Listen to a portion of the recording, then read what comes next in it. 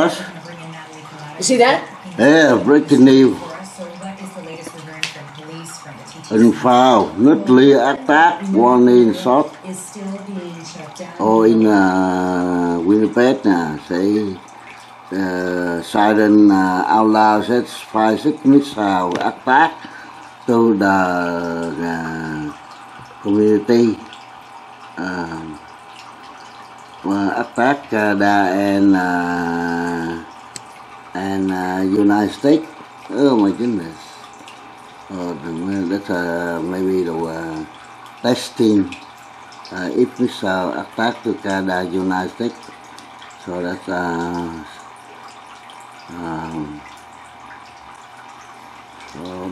people they are testing now.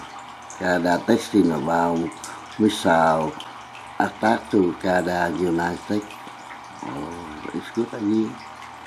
It's a good idea for the people prepare for if something happen in. Right on. Breaking news, yeah, right on. And Toronto, the van struck 10 people on the sidewalk. Very good.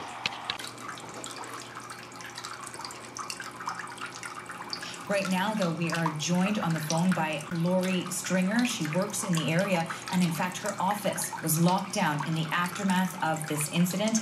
Lori, thank you for taking some time out for us today. We know this must be a tough time right now as you guys are under lockdown. What's the scene at the office? Yeah.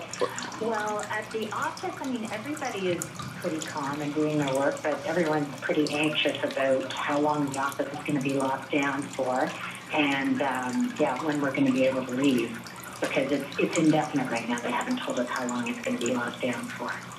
In terms of actually having a lockdown at the office, has this happened before? What is the process like? What was the first thing that you were told to do? Well, we have had lockdowns, not very often, but we have had them before, and it.